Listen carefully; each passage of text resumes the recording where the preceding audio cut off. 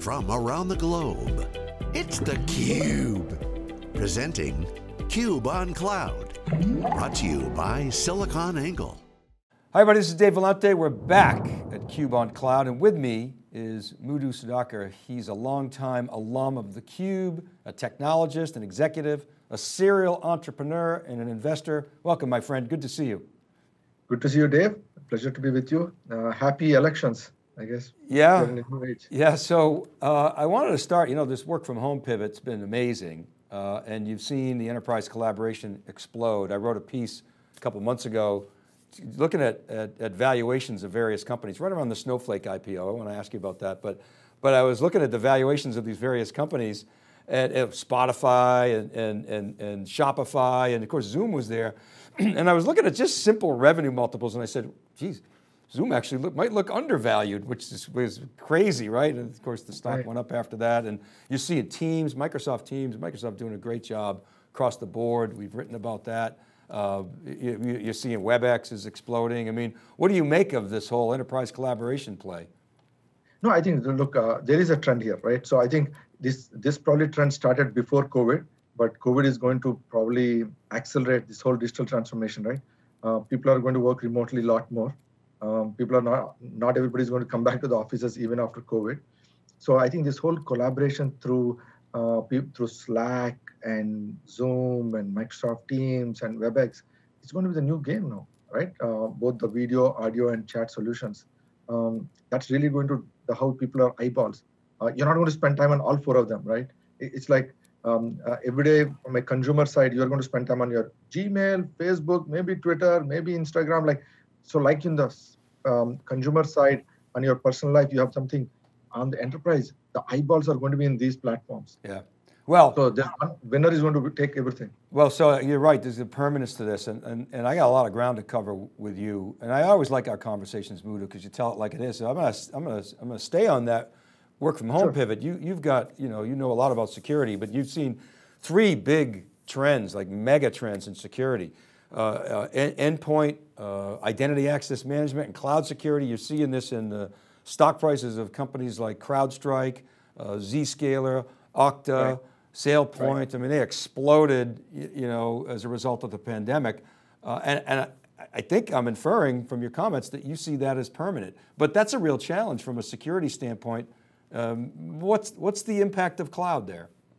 No, there's impact. Look, first is all these services required to be cloud, right? See, the whole idea is for you to collaborate and do these things. So you cannot be running an application, like you can't be running Confluence and SharePoint on-prem and try to collaborate on a Zoom and MS Teams. So that's why if you look at Microsoft, was very clever. They went with Office 365, SharePoint 365, now they have MS Teams.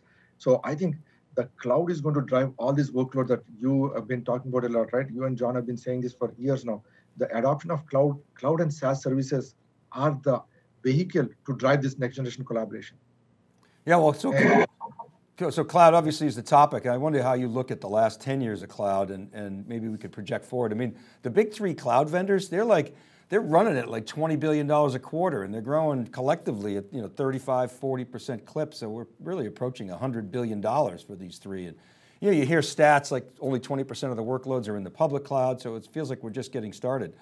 How do you look at the impact of cloud on the market, as you say, the last 10 years, and what do you expect going forward? No, I think very fascinating, right? So I remember when the CUBE, you guys were talking about 10 years back. Now it's been more than 10 years, 15 years since AWS came out with their first S3 service back in 2006. Right. Right. So I think, look, cloud is going to accelerate even more further. The areas is going to accelerate is for different reasons. I think now you're seeing the initial days, it's all about startups, initial workloads, dev test and QA test. Now you're talking about real production workloads are moving towards cloud, right? Initially it was backup. You didn't really care for backup that you put there.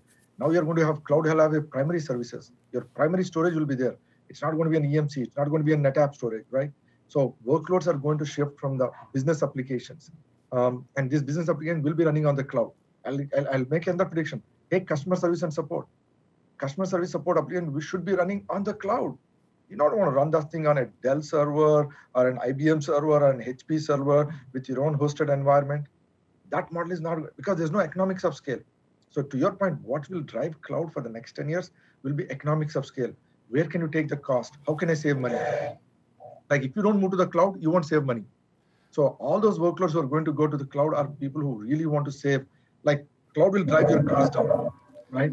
If you stay on the ASP model or hosted, you're not going to save your cost. Your cost will constantly go up from a SaaS perspective. So that doesn't bode well for all the on-prem guys. And you hear a lot of the vendors that don't own a cloud, they'll talk about repatriation, but the numbers don't support that. So what do those guys do? I mean, they're talking multi-cloud, of course they're talking hybrid. That's IBM's big play. How do you see it? I think, look, see, to me, multi-cloud makes sense, right? You don't want one vendor there. You never want to there. So having Amazon, Microsoft, Google, it gives them a multi-cloud. Even hybrid cloud does make sense, right? There'll be some workloads. It's like we are still running on-prem environment. We still have mainframe. So it's never going to be 100%. But I would say the majority, your question is, can we get to 60, 70, 80% workloads in the next 10 years? I think you will.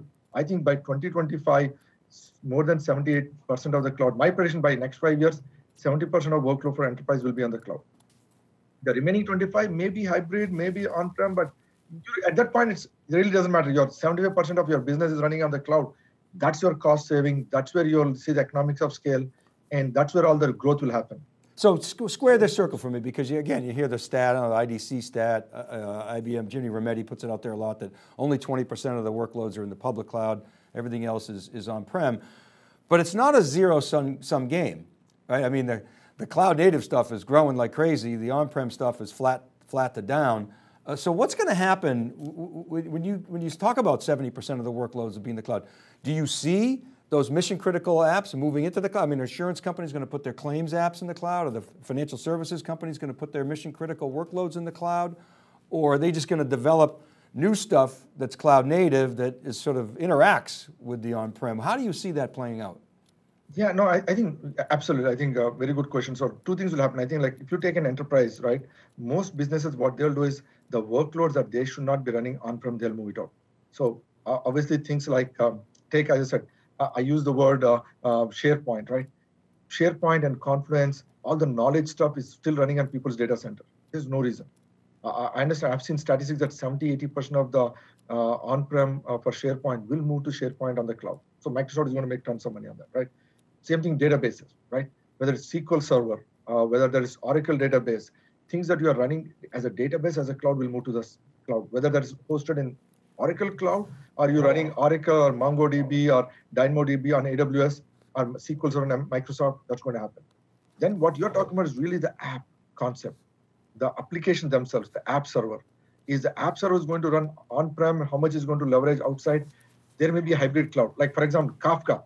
I may use a bus running on Kafka as a service, or I may be using Elasticsearch for my indexing on AWS or Google Cloud. But I may be running my app locally. So there'll be some hybrid place, but what I would say is for every application, 75% of your components will be on the cloud. So think of it like that, Dave. So even for the on-prem app, you're not going to be 100% on-prem. The components, the billing materials will move to the cloud. Your bus, your storage, because if you put it on-prem, you need to hire all the whole things to buy it and hire the people. So that's not going to happen. So from a component perspective, 75% of your bill of materials will move to the cloud, even for an on-prem application.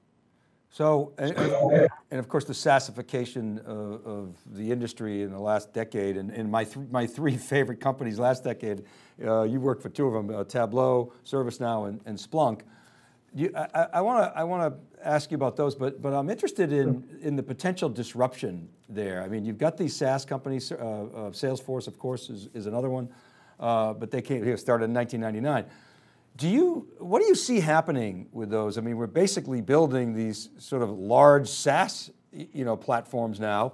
Do you think that the cloud native world, that developers can come at this from an angle where they can disrupt those companies, or are they too entrenched? I mean, look at ServiceNow. I mean, I don't know, $80 billion market cap or where they are. They're bigger than Workday. I mean, just amazing how much they've grown, and you feel like, okay, nothing can stop them.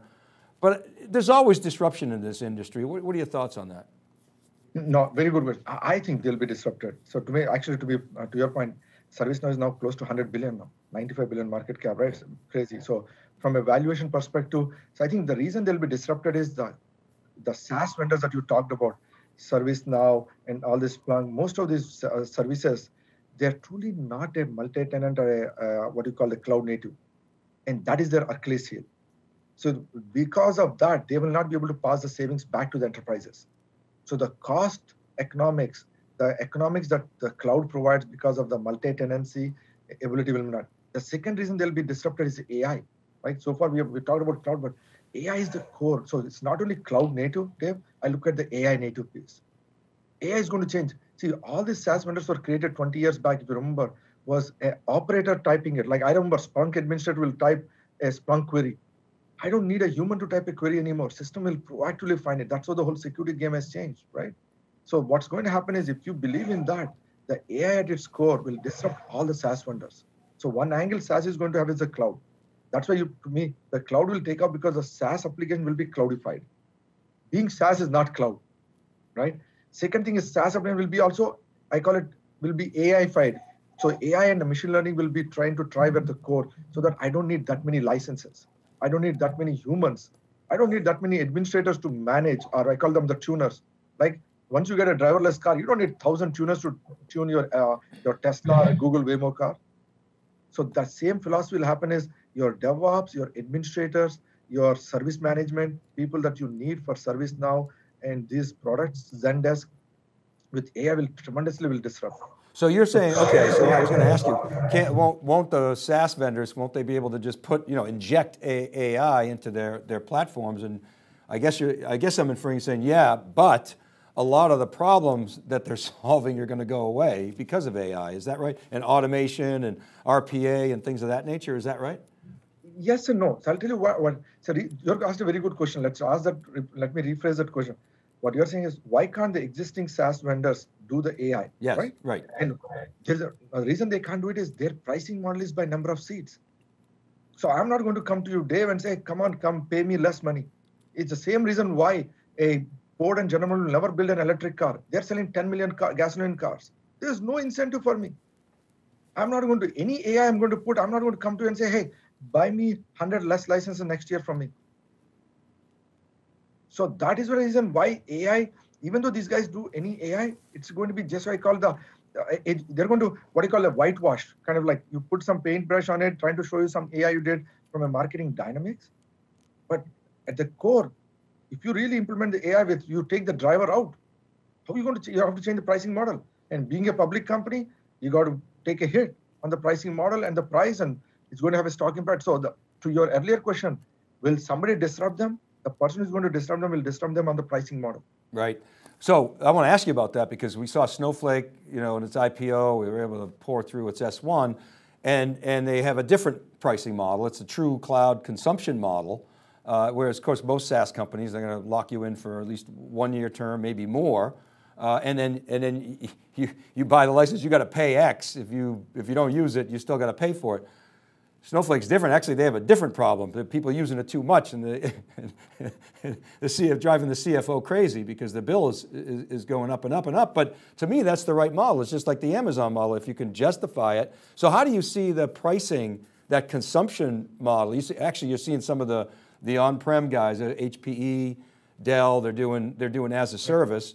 They're kind of taking a page out of the last decade's SaaS model. So I think pricing is a real tricky one, isn't it? You nailed it. No, you nailed it. So I think the way in which Snowflake did, how they disrupted the data warehouse, they disrupted the open source vendors too.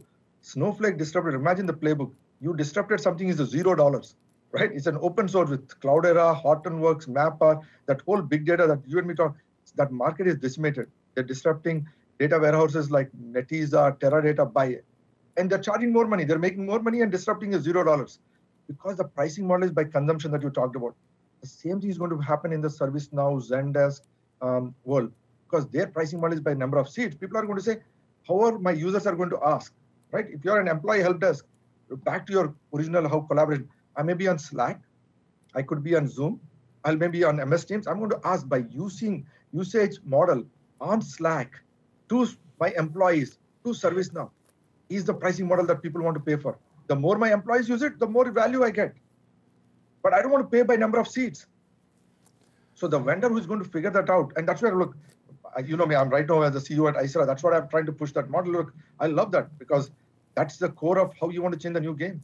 I agree. I say kill me with that problem. I mean, it's some people are trying to make it a criticism, but you hit on the point. If you pay more, it's only because you're getting more value out of it. So I wanted to flip the switch here a little bit and take a customer angle, something that, you've been on all sides. And I want to talk a little bit about strategies. You've been a strategist. I guess once a strategist, always a strategist. How should organizations be thinking about their approach to cloud? It's of course different for different industries, but back when theCUBE started, financial services cloud was a 4-letter word. Of course, the age of company is going to matter, but what's the framework for figuring out your cloud strategy to get to your 70% and really take advantage of the economics? Should I be mono cloud, multi-cloud, multi-vendor? What would you advise? Yeah, no, I'll give you my two. I actually call it the tech stack. Actually, you or John taught me that too. Remember, we used to talk about what was the tech stack, like the LAMP stack. I think there is a new cloud stack needs to come. In that, I think the bottom layer should be, first of all, anything with storage should be in the cloud. You should not be, if you want to start, whether you're financial, doesn't matter, there's no way. I come from cybersecurity side, I've seen it. Your attackers will be more with insiders than being on the cloud. So storage has to be in the cloud. Then comes compute, Kubernetes. If you really want to use containers and Kubernetes, it has to be in the public cloud, leverage that, have the compute run there. Databases, that's where it can be like, if your data is so strong, maybe run it on-prem, maybe have it on a hosted model for when it comes to database, but there you have a choice between hybrid cloud and public cloud choice. Then on top, when it comes to app, the app itself, you can run locally or anywhere, the app and database. Now, the areas that you really want to go after to migrate is, look at anything that's an enterprise workload that you don't need people to manage it. You want your own team to move up in the career. You don't want 1,000 people looking at you don't want to have for example, IT administrators to call center people to people to manage your compute storage. That workload should be moved out, right? We already saw CRM moved out to Salesforce. We saw collaboration already moved out. Zoom is not running locally. You already saw SharePoint with knowledge management moved out, right? Whether Box, Dropbox, you name anything. The next workload will move out is SaaS workloads, right? I think Workday itself is running there, but Workday itself will go into the cloud. I bet at some point, Zendesk, ServiceNow, either they run it on the public cloud or they have to create a product on public cloud. To your point, these public cloud vendors are like, they're $2 trillion market cap, Dave. They're bigger than, I call them nation states. Yeah. So if I'm ServiceNow, that's a $2 trillion market cap. If I'm Amazon and Azure, I'm not going to compete with them. So I want to take this workload to run it there. So all these vendors, if you see, that's where Shantanu from Adobe is pushing this, right? Adobe, Workday, Anaplan, all the SaaS vendors will move them into the public cloud between these vendors. So those workloads need to move out, right? So all those things will start. Then you start migrating what I call your procurement. That's where the RPA comes in.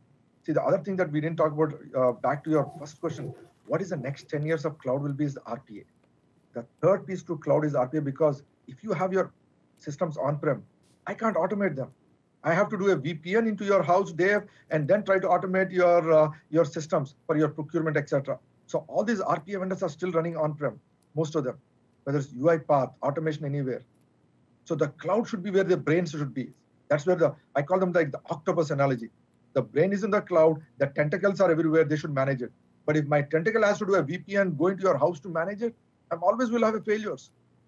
So if you look at the why RPA has the growth, like the Snowflake, like the cloud, because they're running it on-prem, most of them still. 80% of the RPA revenue is on-prem, running on-prem. That needs to be cloudified. So AI, RPA, and the SaaS are the 3 reasons cloud will take off.